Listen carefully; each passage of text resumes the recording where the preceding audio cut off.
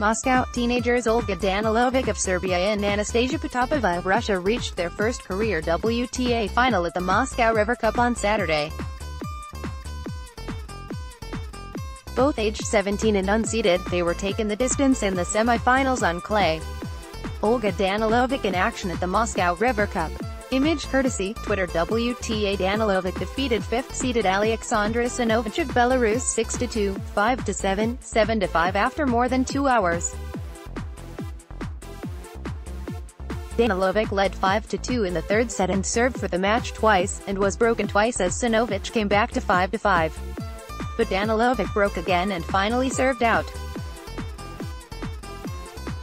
She lost in the first round of qualifying but made the main draw as a lucky loser, and proceeded to knock out top-seeded Julia George in the quarter-finals and set up an all-teenage final. She faces Anastasia Potapova of Russia, who beat Tamara Zidansek of Slovenia 3-6, 6-4, 5-2.